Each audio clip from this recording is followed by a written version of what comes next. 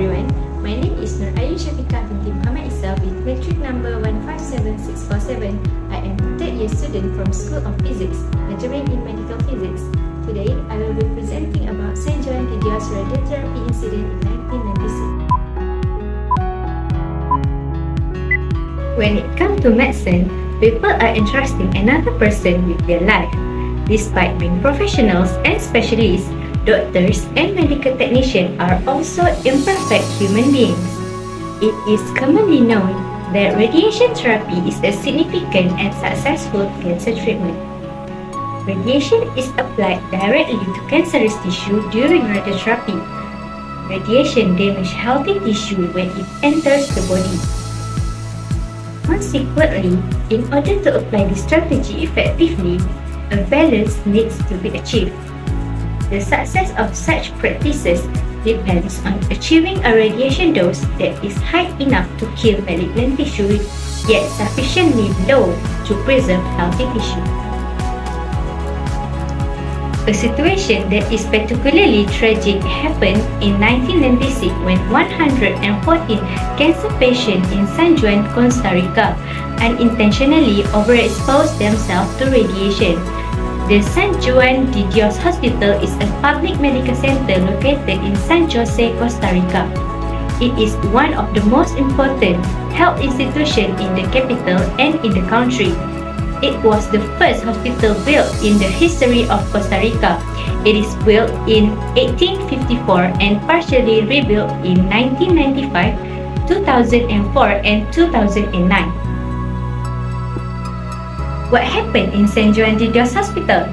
On August 22, 1996, a worker at San Juan de Dios Hospital in San Jose, Costa Rica conducted a routine change of the cobalt-60 source in the AIYUN-2 radiotherapy unit.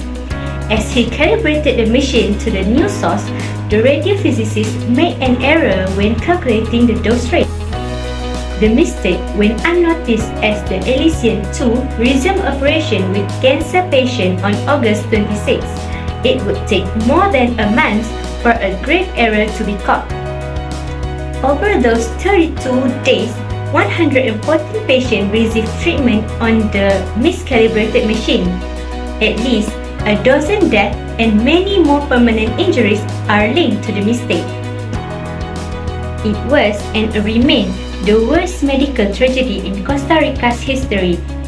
It took the sharp eye of a radiation oncologist at Calderon Guardia Hospital, also in San Jose, to recognize there might be a problem.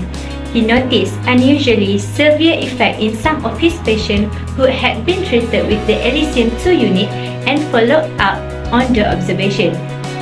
The error was tragically simple.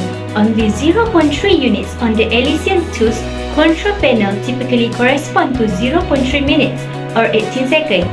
But on that day, miscalculation happened. The machine was set to 0.3 unit for 30 seconds. The exposure time had been overestimated by a factor of 30/18, which is 1.66. As a result, the dose rate would have been underestimated by the same factor, and therefore, the dose to patient would consequently have been higher than that intended. On September 27, the person in charge of dosimetry at San Juan de Dios realized the problem and contacted the Ministry of Health, which immediately shut down the AIYUN-2 unit. But by then, it had caused irreparable damage. Many of the overexposed patients were already displaying acute reactions such as skin ulceration, severe mucositis, nausea, vomiting, and diarrhea. Over the coming months, many of the more chronic illnesses had begun to manifest, including permanent damage to the central nervous system, the skin, the GI system, and the cardiovascular system. In 2001, the radiophysicist whose mistake caused the radiation overdoses was charged with 16 culpable homicide and sentenced to 6 years in prison. Costa Rica's 1996 radiotherapy incident was a tragedy, but it provided the country and the world with valuable lessons. On Costa Rica's request, The International Atomic Energy Agency (IAEA) conducted an expert assessment of the events, and their recommendations have been applied to accident prevention in radiotherapy worldwide. Those recommendations included additional educational programs for radiotherapy staff, the implementation of an ongoing quality assurance programs, and perhaps most importantly, redundancy.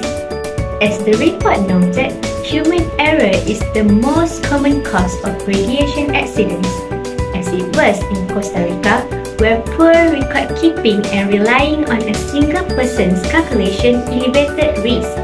Because there was no redundant and independent calibration of the Elysium-2 unit, it opened the door for a mistake to remain undiscovered until it resulted in an accident. So, in conclusion, humans will always make errors of judgment. Therefore, it is essential to set up efficient processes and check to identify and fix errors. This covers features of the system that aren't immediately apparent as possible sources of issues. In the case of St. Juan de Dios Hospital, the therapy became fatal due to a simple valve error that was not directly under the supervision of the attending physician and nurses. Therefore, it is crucial to truly investigate incidents like this one and put better safety measures in place to ensure that they don't happen again. Thank you.